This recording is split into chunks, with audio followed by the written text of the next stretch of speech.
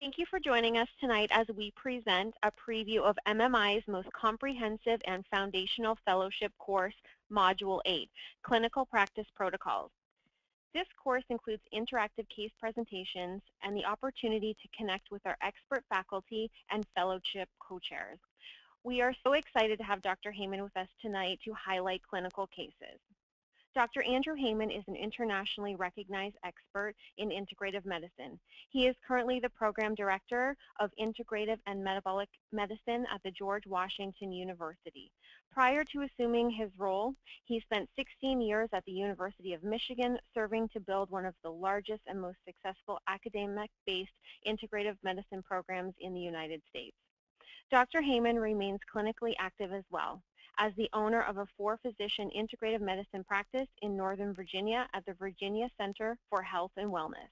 His teaching approach is described as deeply rooted in scientific evidence, grounded in the clinical reality of expert patient care, and readily accessible to both the new learner and seasoned practitioner alike.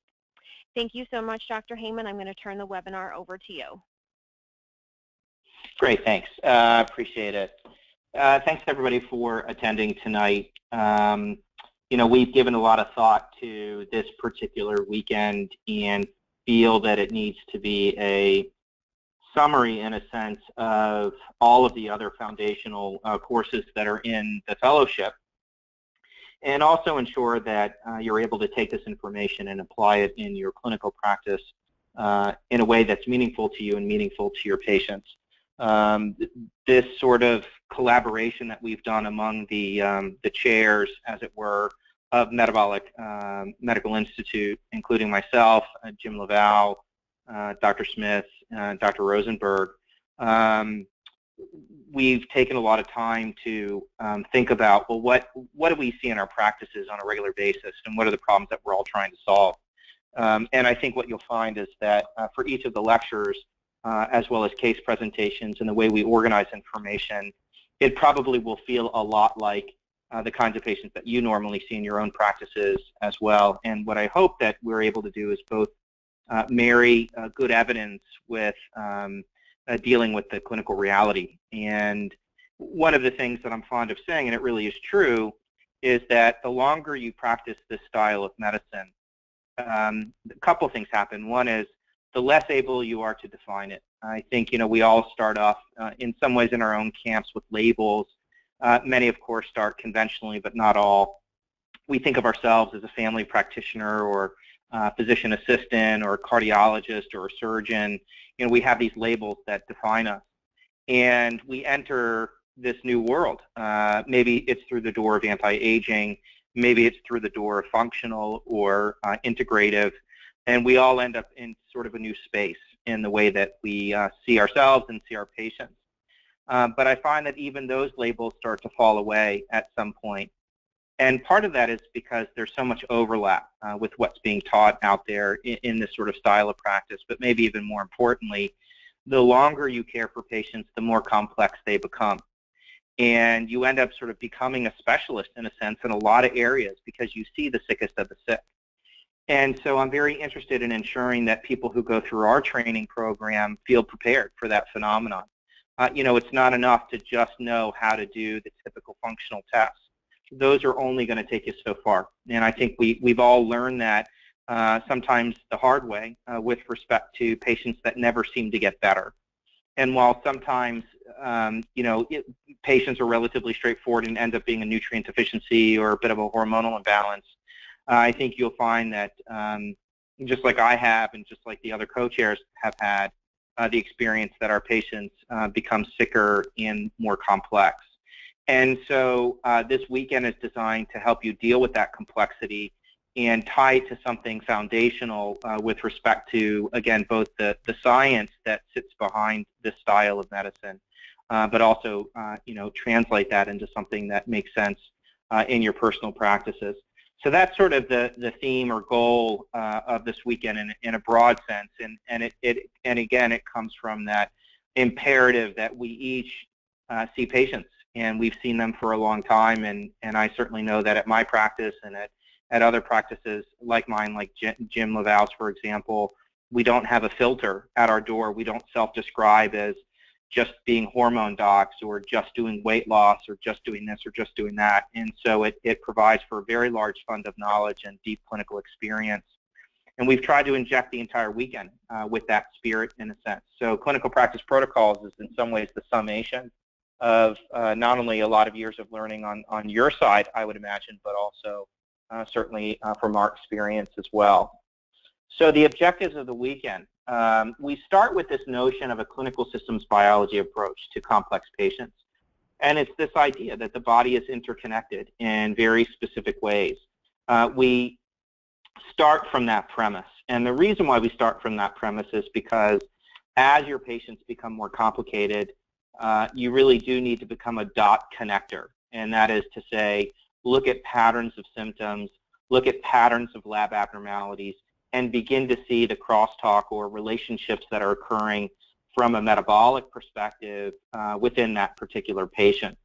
And when you can identify those patterns in appropriate ways, then patients really do begin to unfold for you in a sense, and what seemed to be complicated begins to make more and more sense. We have a few different ways of addressing that issue within the context of this particular weekend. One model of which, but it's not a model we sort of spread across all lectures in all cases, but we do certainly insert it commonly throughout the weekend, is using our triad model. And that is to say, we break the body down into its component parts in a sense, and we look at important crosstalk components. And so this notion that, you know, the body is a system of systems, but we can capitalize on that knowledge both because of its functional as well as anatomical relationships, and apply sort of a clinical sensibility to that knowledge base. And so we weave that through the entire weekend.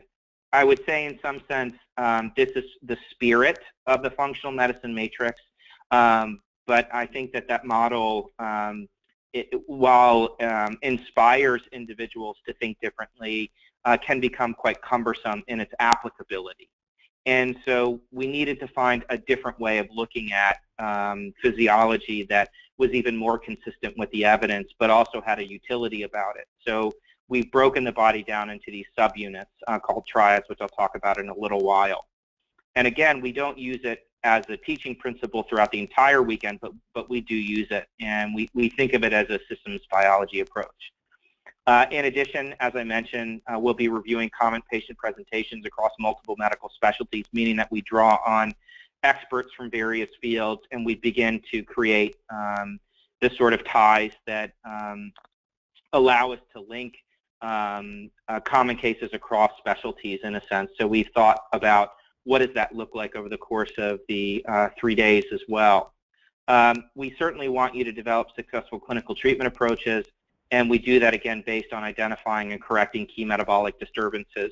We talk about that quite a bit, and so there's a rhythm in terms of lecturing cases so that we give you the foundational principles and evidence base for what we want you to focus on as a clinician, and then we turn around and have you go through real cases. And so we bring in labs that we've drawn from our own practices to sort of shape the discussion. We also want you to enhance your clinical skills in patient interviewing, assessment, and plan development. So we do expect you to develop real treatment plans, and as much deliver that plan to the group. You know, one of the things that certainly I've identified as a key component of being a complete professional is your ability to establish open lines of communication and develop trust within the therapeutic relationship. And that means, especially in this kind of practice, because sometimes the plans can be complicated, that you're very clear in your delivery. You're clear in how you look at complicated issues, and that you demonstrate to us that you can deliver a plan in a way that would make sense not only to us as professionals and colleagues, but also to patients, which is even more important.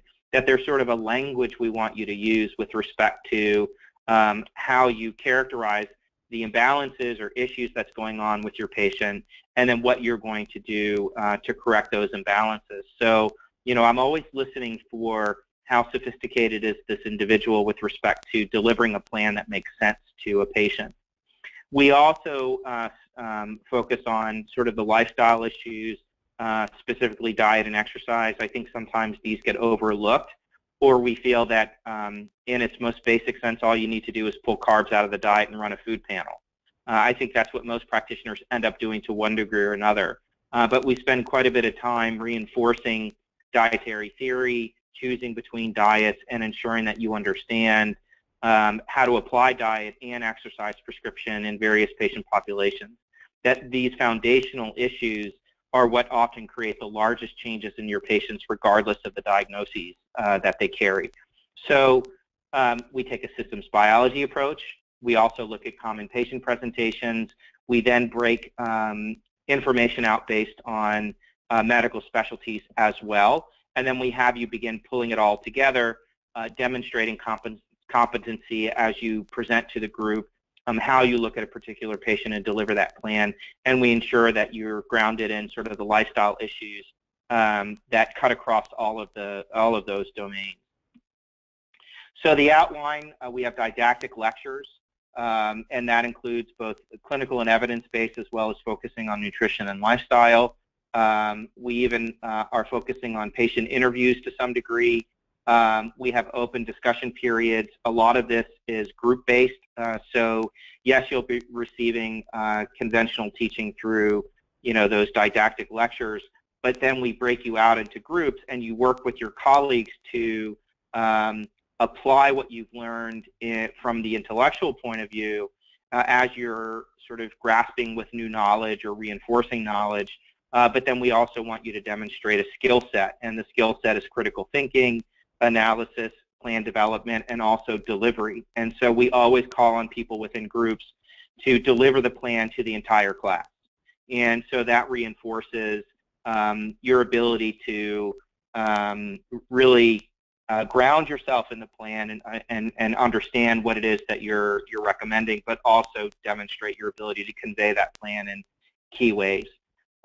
We also look at special cases, and that is to say some more complex topics, as well as sort of archetypal patients and key concepts. So we're always going back and forth between what's foundational knowledge and sort of what's 2.0. How do I go to the next level? How do I break free of sort of the typical lines of discussion that I'm sure many of you have in your practice daily with respect to, you talk about food sensitivities and adrenal fatigue and hormonal imbalance and inflammation and nutrient deficiencies, but how do I go to the next level? Is that model good enough with respect to dealing with these complex patients? And I would say even that only takes you so far.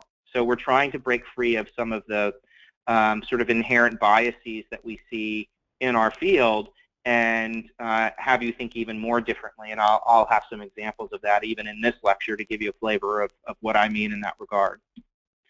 So we self-define as metabolic medicine. We're the Metabolic Medical Institute, and that is to say, as we've struggled with identifying ourselves in one form or another, metabolism is probably the best description because it is a reflection of all of the external and internal forces and factors that generate health or illness.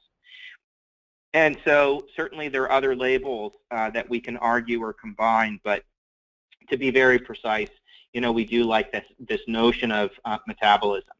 And it, for us, it explains that interconnectedness and to honor the fact that this really is about the whole body and the whole person, but that our focus is on the metabolic expression of the entirety of that person's life. And of course, we assess and intervene at all levels, mind, body, and spirit. But metabolism is that sort of anchor in our physical reality that we can measure and manipulate and intervene on that is important for us to identify with as we shape and move the whole field forward. And this metabolism operates on the cellular and even subcellular level all the way up through organ systems.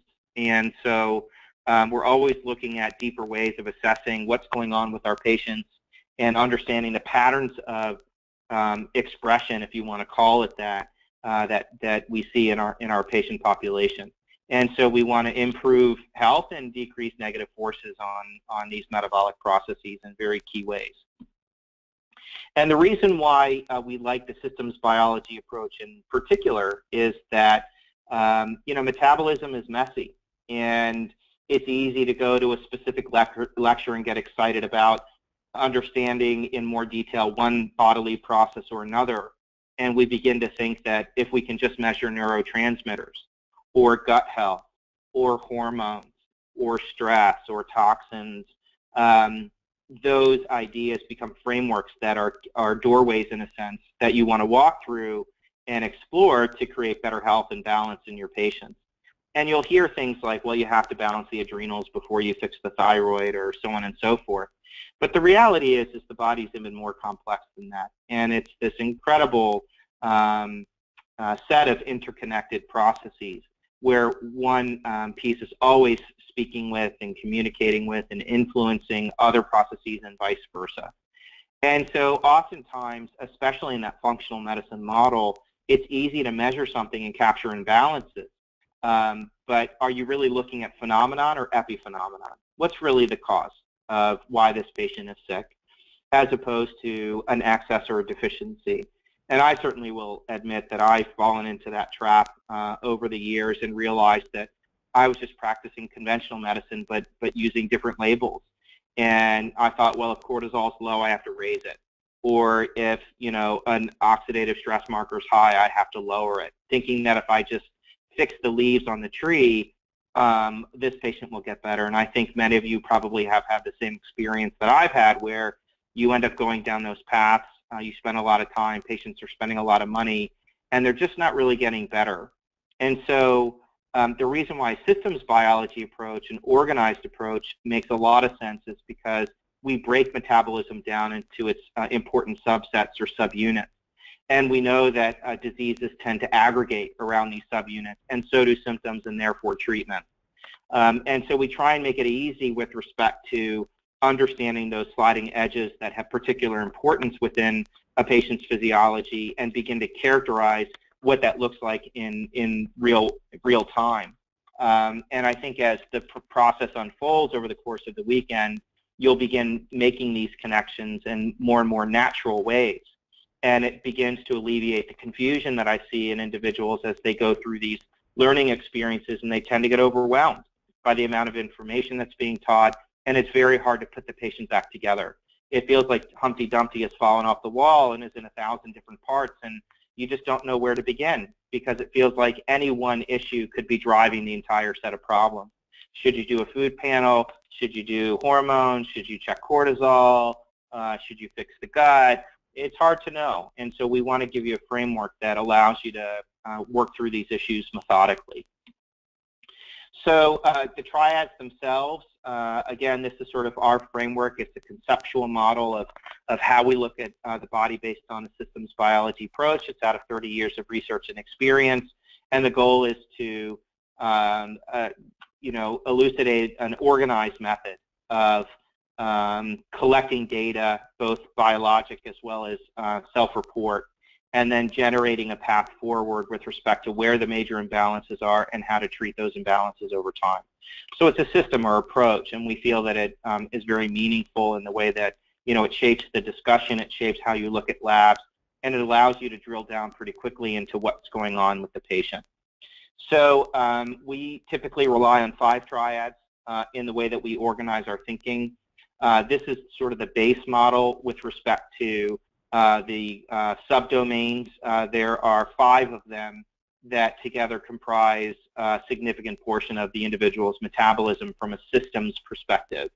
And so the first is adrenal, thyroid, pancreas, which is stress, metabolism, and sugar. Patients understand it from that perspective. It is the individual that is under stress and as a result reaching for carbohydrates, driving up their insulin, and their thyroid is becoming impaired as a result. And so we have a number of patient cases that represent that particular phenomenon, usually by balancing the 3 hormones associated with this particular triad and really focusing on the lifestyle issues of diet and exercise and stress management. This is relatively easy to correct. The second, gut, immune, brain, has to do with 3 whole body systems. They're anatomically related as well as functionally. Many complex diseases arise out of these relationships, but it takes only a moment in time to go to Google and search for gut-brain axis or gut-immune axis or immune-brain axis, and all sorts of fabulous research comes up showing the relationship in and among these three body systems. I'll talk about that in a little bit more detail as an example. Liver, lymph, kidney, we have several perspectives on this. The first is we certainly don't hear enough about how to drain people of toxins and exposures. This is sort of the environmental medicine triad. And in particular, there's not enough attention played on the kidneys. And so we spend quite a bit of time looking at how do you support kidney function, how do you drain the body of exposures, how do you limit exposures in general on your patients. Cardiopulmonary neurovascular, so this is the relationship between the brain and the heart as mediated through the pulmonary tree and the autonomic nervous system. So we look at the relationship between stress, chronic inflammation, endothelial dysfunction, and central nervous system problems. There's a strong relationship between heart disease and neurocognitive disorders such as Alzheimer's. And so, we like to pair those two together because it really is true from a sort of symptom perspective as well as a biological perspective that, as the old saying goes, as is the heart, so does the brain. And so what's good for the heart really is good for the brain. And then finally, where I think many of us sort of start off, and some of us remain here in a sense because this really defines our practice, is hormone balancing. This is classic anti-aging. It's estrogen, progesterone, testosterone. How do we successfully deal with issues in this particular triad? And I think many of us would agree that sometimes patients are really hard to get right with respect to balancing their hormones. And I think my opinion, and I know others are too, that usually you have to balance everything else before you can really get to the reproductive hormones, unless the person is already relatively healthy. So we take this sort of whole body, whole system based approach. We sort of sprinkle this throughout the weekend so you get a flavor for how do we look at these issues through this particular lens. It allows you to connect the dots more quickly in your complex patients.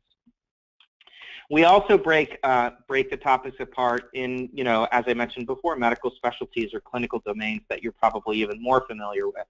And so we want to do both. We take a systems biology perspective, but we also are entrenched, and rightly so, in sort of, the traditional categories.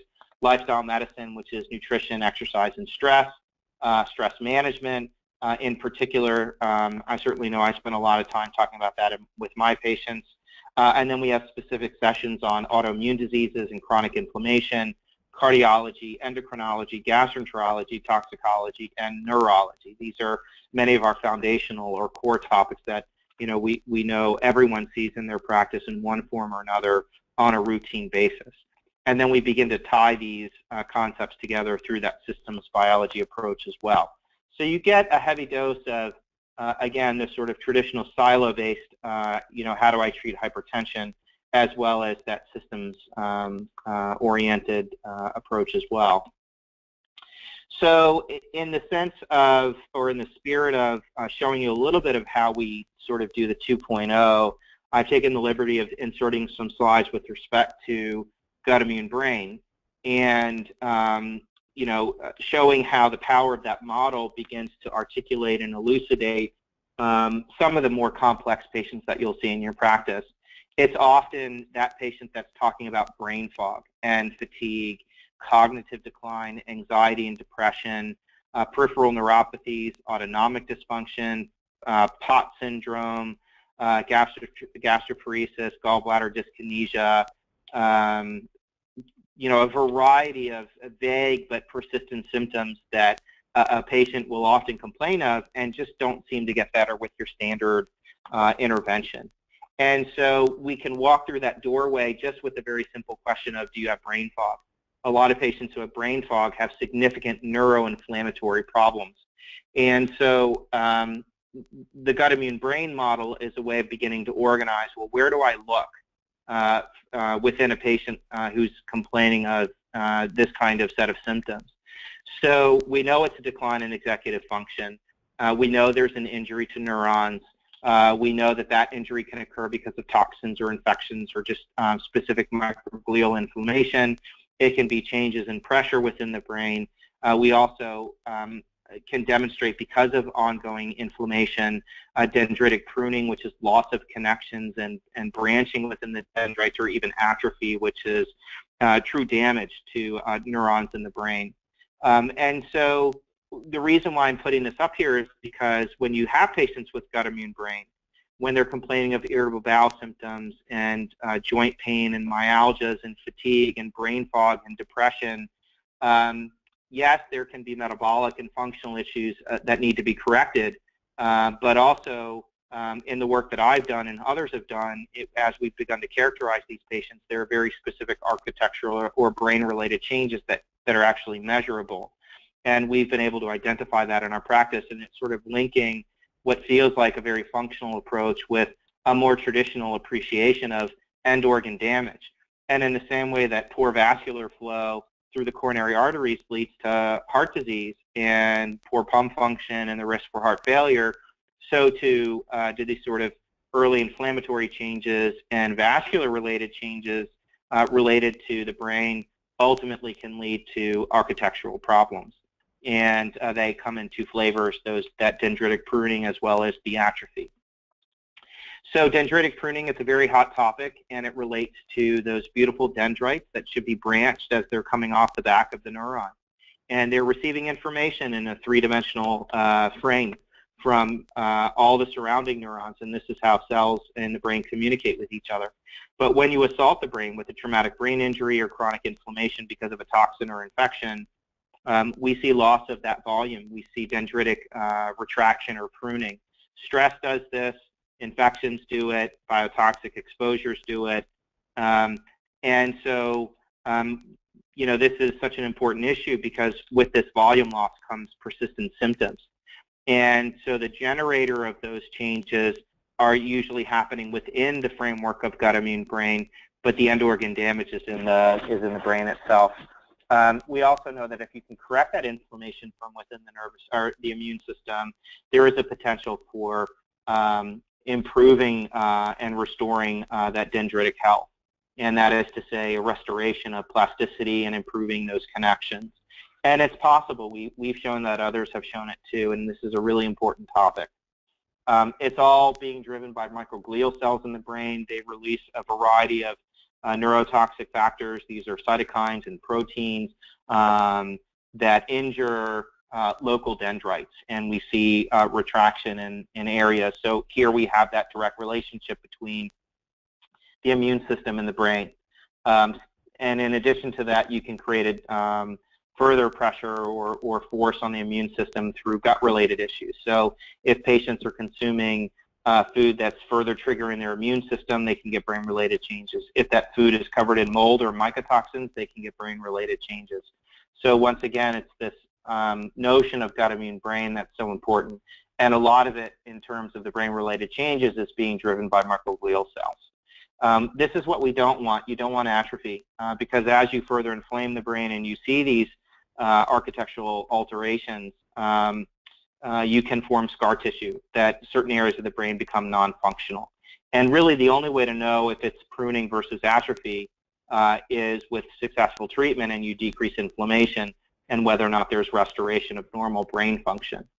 So this is an example of what we do in my practice. We do MRIs, they're structural MRIs, based on what's called neuroquant. This is a quantification of 11 key centers in the brain based on volume. It's a mathematical algorithm that's incredibly accurate and detailed.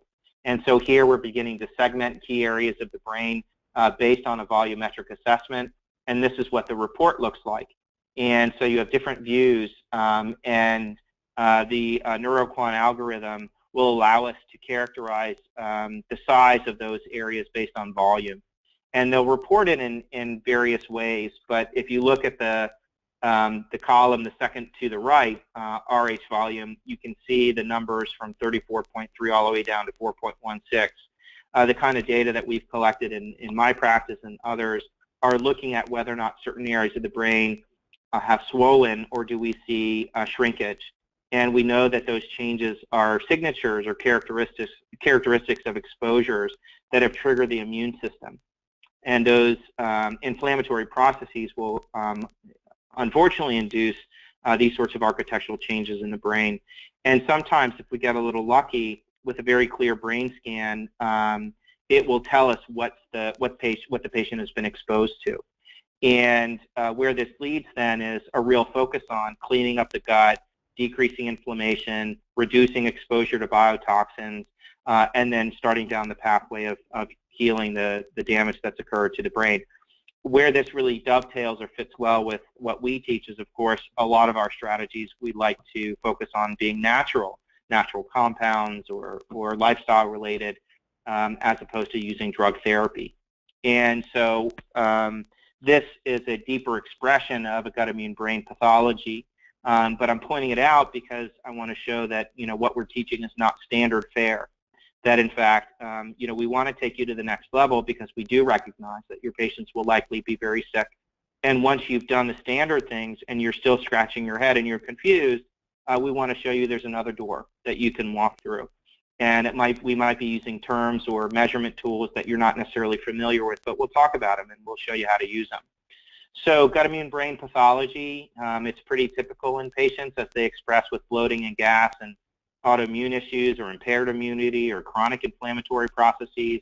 They often have expression of that inflammation with mood-related changes, cognitive decline, brain fog and fatigue, and disrupted sleep.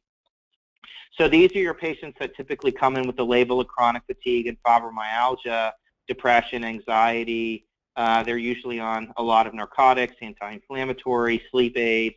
You know the drill.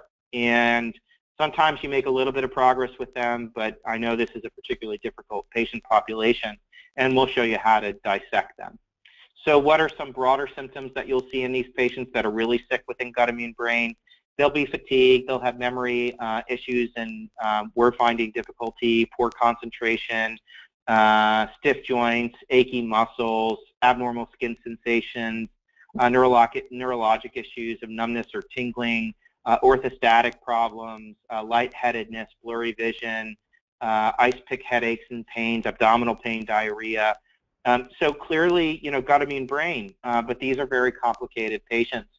And here's an example of, if you see a patient like this, where do we start? Well, we talk about specific markers like DAO, which is a measure of histamine production or the body's ability to break down histamine in the gut, lipopolysaccharides, melanocyte-stimulating hormone.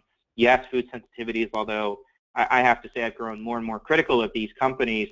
The variances are too large. We're looking at 20 to 30%. I think we have all had that experience. We're just not sure that if an IgG is elevated, what does it really mean? There are some companies that do high sensitivity testing, and their variance is only 2 to 4% or so, and they're much more reliable. But there's only a handful of those companies, and there might not even be ones that you've heard of, and they're quite expensive. Acetaldehyde, which is a byproduct of yeast overgrowth. In the immune system, typical markers like CRP, SED8, IL-6, and TNF-alpha, common markers of autoimmunity. But then we get into some of the innate immune markers that have been incredibly helpful in my practice. MMP9, C3A, C4A, TGF-beta1, CD4, CD25, anticardiolipin antibodies, von Willebrand's factor, D-dimer. All of this is to say that you have to start fishing for measurable toxins and infections. Because we know that once you trigger that innate immune response, you have to start looking for exposures such as mold and chronic bacterial infections, so on and so forth. The consequences are in the brain. We see degradation of the blood-brain barrier through elevated beta-2 microglobulin. There's all sorts of proprietary panels now that are going to be hitting the market very soon, looking at how do we better metabolically characterize brain injury. Certainly at the genetic level, MTHFR, although I think there's going to be all sorts of players in that space, and we still don't really understand what much of that means, although I know people say they do. There are neuropeptides such as vasoactive intestinal peptide, as well as growth factors such as VEGF, MSH, which is master regulatory hormone produced in the hypothalamus, all of which can characterize in better terms changes in the brain that are peripheral markers that are measurable. Volumetric brain imaging, so neuroquant, and then even visual contrast study, which is a sort of a quick and dirty assessment of neuroinflammation. So we're beginning to expand how you're thinking. If you really look closely, you'll be hard-pressed to find very many functional markers sort of in the classic sense. We appreciate those, but we feel like in your really sick patients they become less and less important. So here's a list of a number of dietary supplements and natural compounds that we might use to begin to correct patients who have these issues across all three domains. And these lists can get very, very long with respect to dealing with patients such as this. And the list is actually longer than even what I'm looking at, especially in my own practice. But this just gives you a sense of how we begin to group not only symptoms, but labs and also supplements. So that's a very brief overview of what we'll be doing with clinical practice protocols. It's extremely organized, it's case-based, it's group work. We expect you to synthesize that knowledge, use your analytical skills, and demonstrate over the course of the 3 days your ability to evaluate a case and deliver a plan that makes sense. So we use lots of different methods, whether it's a systems biology approach or more traditional medical specialty-based topics. We expect you to be very participatory, and we want to make sure that your plans reflect sort of across the domains of lifestyle issues, metabolic issues, and sort of the full complement or toolkit that you really do have at your disposal outside of pharmaceuticals and surgery. So it's an exciting weekend. It really is amazing when I look back at the last one that we just did, how much the students learned over the course of 3 days, even the seasoned ones, where we're always looking to create that clinical pearl, that moment of, aha. And that definitely happens here more than I think than in any other weekend. And so if you're thinking about taking the course, I would really strongly urge you to do it because I think you're going to get a lot out of it. So thanks for attending, and I'm happy to stay on if anyone has questions. Great. Thank you so much, Dr. Heyman. I would like to thank everyone for joining us this evening, and we do look forward to seeing you in Las Vegas. The dates for Module 8 will be on December 11th through the 13th. Be sure to give your education advisor a call today. You can always reach us at 561-777-6807. Dr. Heyman, I don't see any questions now, but if anyone does have one, please feel free to give us an email, and Dr. Heyman will reply. Thank you so much, and have a fantastic evening.